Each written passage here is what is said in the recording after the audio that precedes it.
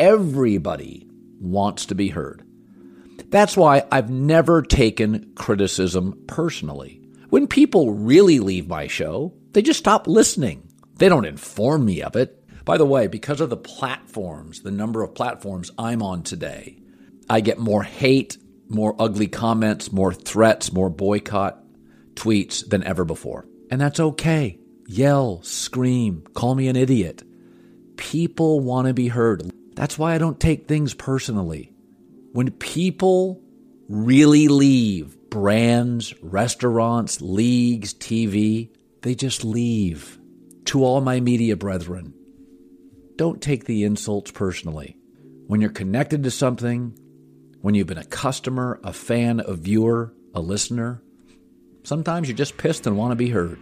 I'm the same way. I love how Colin Cowherd has recently spoke about the rampant trolling that goes on here on YouTube. In my endeavors in creating content here, I often expect it. I'm lucky, I guess. My videos average a 95% approval rating or above. And it would be higher except for the haters that come on and attack me for talking about Tua Tagovailoa and the competitors that try to suppress my content. You see, there's a problem with the Miami Dolphins fan base.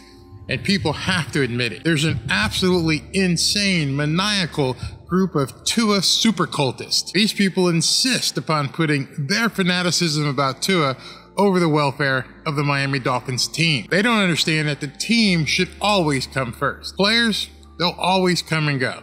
Let me explain. The Miami Dolphins were founded in 1962 as an AFL franchise. They became an NFL team in 1966. In the 56 years since the team has been founded, thousands of players have come and gone. Other than the 100 or so current players on the Miami Dolphins roster, every single other player who has worn the uniform is gone. They no longer remain on the roster.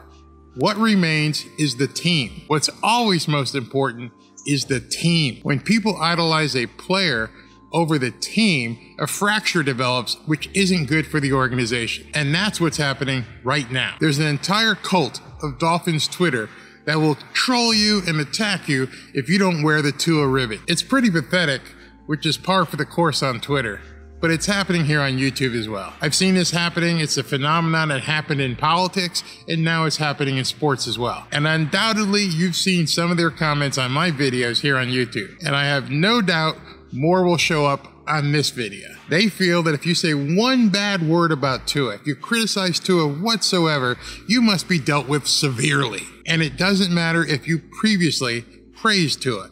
It has to be ongoing. There can be no denigration, no criticism whatsoever. In my case, I went from a Tua-neer or Tua stan or Tua-non to a Tua hater in one video. Think about that for a second. That's kind of psycho. They say I turned my back on Tua. They say I flip-flopped on Tua. They say I jumped off the bandwagon of Tua. Nothing could be further from the truth. Yet they take every chance that they possibly can to lash out. But like Colin said, they still watch. They still comment. They're still here. And also like Colin said, this isn't an airport. If you're looking to depart, you don't have to announce it. When a restaurant sucks, which is pretty seldom here in South Florida, I just wouldn't go back. I often get excoriated or an attempt to be excoriated on Twitter for what I say here in my YouTube videos. But you know what? If I have an opinion, I'm gonna say it. This isn't the Tua Network. Nope, it is not the Tua Network. I'm a big fan of Tua Tagovailoa, a huge fan of Tua Tagovailoa, but there hasn't been anything positive to report since before December 25th. When Tua skipped those Super Bowl week interviews, I knew things were going to get bad. I made a video and I told you all that was a huge PR blunder. Many of you thought and said I was nuts and didn't know what I was talking about. But one thing I do know is marketing, and I knew what would be coming next. Some of you even said Tua doesn't need the media. Okay. And then some people said, who cares what the media says? Well, now, a month later, and the deluge has begun, and you have people freaking out because the media is hammering Tua. So obviously, you do care what the media thinks and says. They constantly try to attack anyone who speaks anything negative about their anointed one. I hate to be the one to break it to you, but Tua is a football player. That's all he is. He's a football player. Nice guy, nice human being, but he's still just a football player. Nothing more, nothing less. Here's a fact for you. the Miami Dolphins will be here long after Tua hangs up his cleats. The problem that the cult is having, and it's most assuredly a cult, is that there is zero positive news right now about Tua Tagovailoa. Zero. None.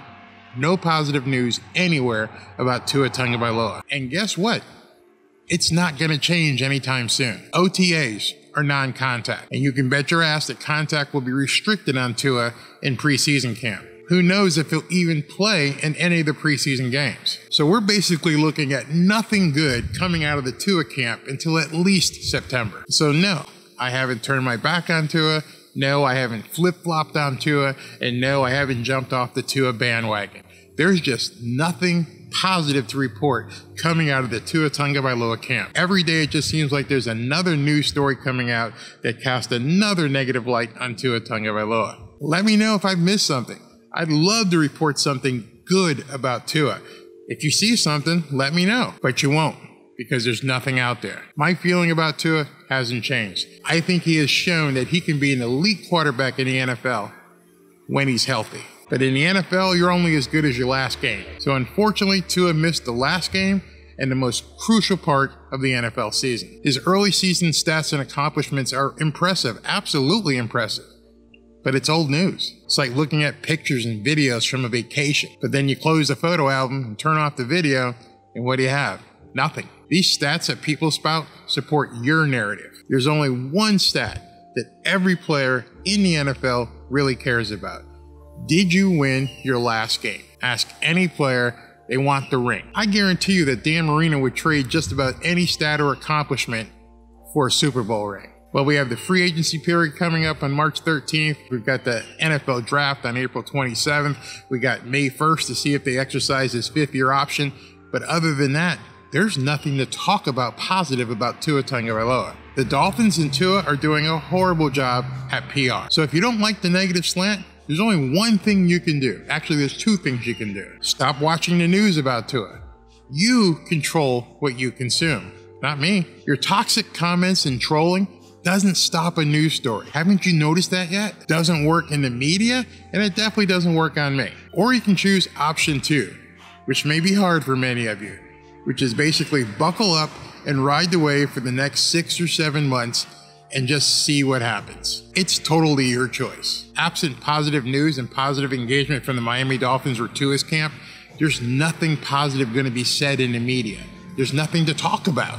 So everything is speculation. You may not like it, but that is what it is. No one is going to continue to keep spouting stats from 6 months ago. Not going to happen. Every single person in the media sphere, including me, are focused on the current and the future. Maybe in September, things will change. I hope so. I personally want to cover a winning team. I want to cover Tua playing lights out. But until then, you get what's out there. I'm not going dark. You know the media's not going dark. So the stories are the stories. You either have to deal with them or choose not to. But in any event, your comments and your insults, they're not going to change the stories. They're not going to stop the media. And they're definitely not going to stop me from talking about things as well. So have at it. I'm up for the next 5 or 6 months. I'm going to roll with the punches and see what they come out with. Are you? Let me know in the comments. I know it's coming. Fins up. Is anybody catching on to this Barry guy?